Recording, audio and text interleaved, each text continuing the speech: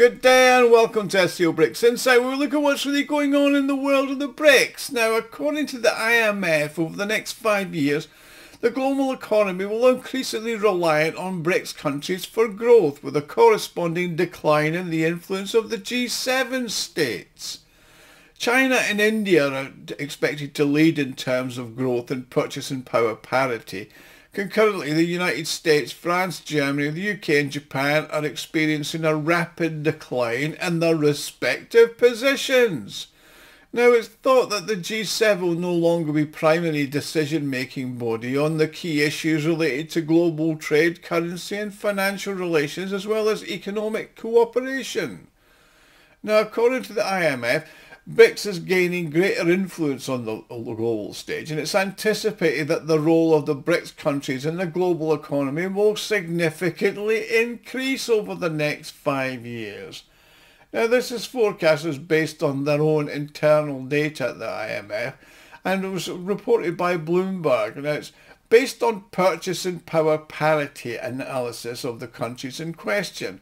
Now, first and foremost, significant growth is anticipated from China, India, Russia and Brazil. Now, in this indicator, the countries will be able to outperform the members of the so-called Big G7, including the USA, Germany and Japan in particular. Now, their potential contribution has been reassessed and revised substantially downwards. The IMF anticipates that China will achieve the greatest success. Its contribution to the growth is likely to be 21% higher than the G7 countries combined. Another significant contributor is India, and it's anticipated it will be almost 14.8% of the global GDP by 2029. As a result, the global economy is becoming increasingly reliant on emerging markets, including those currently outside of the BRICS, although it's expected that many of those will be members in the future. Now, it's particularly evident in the purchasing power indicator. It adjusts prices to give more weight to countries with a lower GDP per capita, which are often more populous. Now, in the light of the aforementioned, it is anticipated that Egypt will increase and experience a 1.7% growth, which is on par with that of Germany and Japan. Vietnam is by 1.4%, which is about the same growth as France and the UK. That's over a 5-year period. Now, before I continue, I'd like to make an appeal. If you like and enjoy my videos, you can help me fund the channel and my website, SBR&x.com. And to do so, you can further develop it. You can do this by making a small donation, which you can do by clicking on the thanks button at the bottom of the screen. Everybody who donates does get a personal thank you from me, and I'm thanking all of you just for watching, because every view is important. Meanwhile, the two smallest economies of the G7, Canada and Italy, will each contribute less than 1% to global GDP growth over the 5-year period, a figure that's less than that contributed by countries such as Bangladesh or the Philippines. Now, the US position is also less robust than previously. America has been unable to maintain its share in the global economy in terms of purchasing power parity for some time.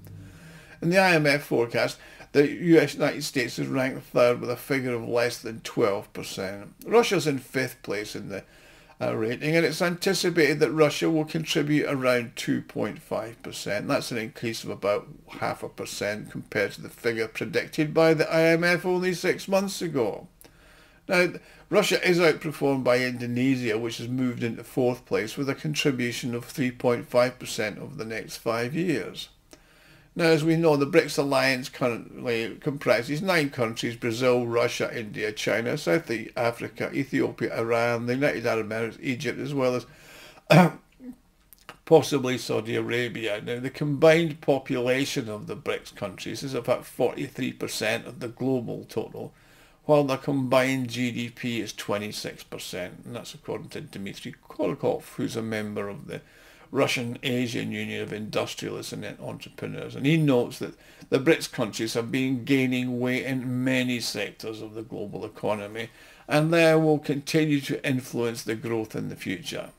I mean, even in its current composition, without any expansion further from the 9, BRICS is on track to reach 50% of global GDP by 2050, while the influence of the developed countries will be reduced to below 20%. The ascendance of BRICS over the last 2 years is a clear indication, according to the West, that everything is moving in another direction. It's a clear indication that the key issues related to fair and sustainable development of world trade, currency and financial relations, as well as international cooperation, cannot be resolved within the G7 or the G20 anymore, and BRICS needs to be involved. I mean, the continuation of this dynamic interaction in the future will have a very significant impact on the G7, as the spectrum of global solutions to key issues will be made by the BRICS. Now, it's important to understand that the BRICS, as the Russian President Vladimir Putin stated, is not in opposition to the existing world order. Rather, it's a supporter of reforms to these world order, and they don't want to create a new anti-Western world. They want to transform the unfair and unreasonable aspects of the current system that the US has made and others in the G7 are following. They want to make it more fair and equal through common governance and joint consultations. I mean, the BRICS countries are notable for their rapid development, and you can highlight the fact that they are the fastest growing economies. I mean, previously they were on this periphery of the world economy, but now they've established themselves as the new centre of the global economy. Now, in particular, the growth of the global significance as BRICS is largely due to the rise of China and India, and they've become the key players in global trade and investment.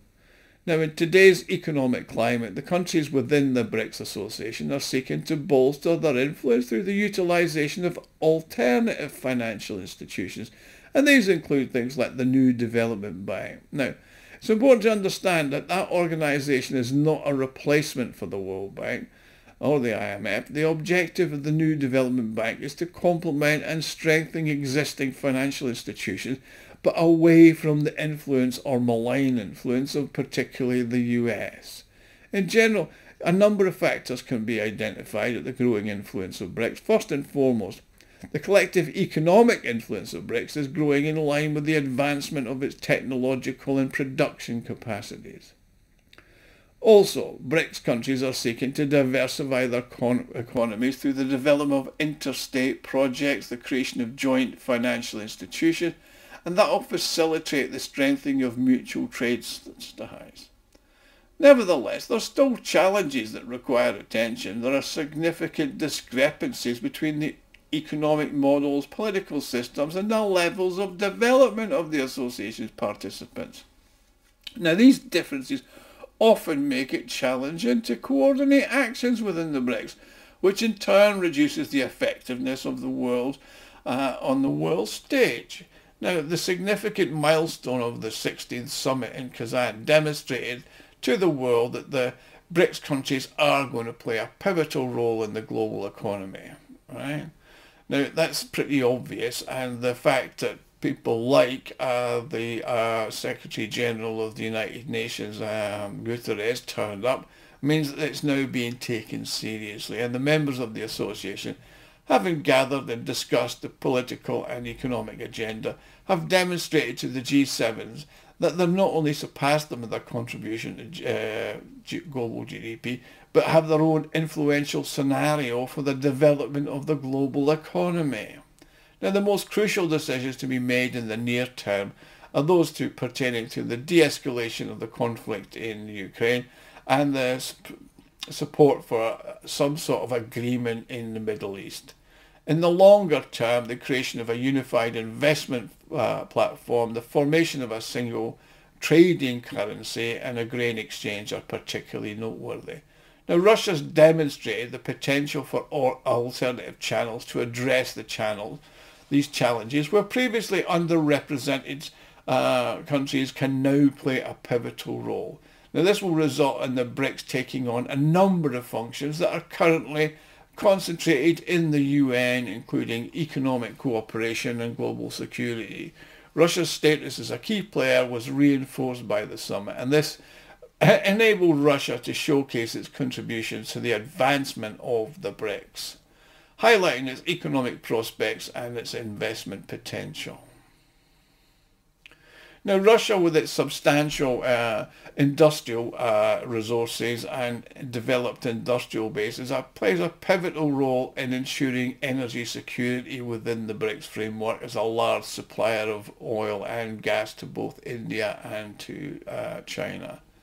In the context of global uncertainty, Russia can leverage its resources to reinforce its position in the global markets, but it does need to make sure that it can develop its production capacities rather than those of China and India. I mean, Russia's place in BRICS is more political and economic, and that's what it's looking to look at problem solving. That's what Russia is keen to overcome sanctions and conflicts and develop international trade. They need to find a solution to the current restrictions in order to maintain economic stability, not only in Russia, but around the Middle East and Asia. I mean, if you've got to overcome the hegemony and the use of the institutions by the West to control trade. Now, to effect change, it's essential to implement structural reforms, diversify the economies, and enhance the investment climate.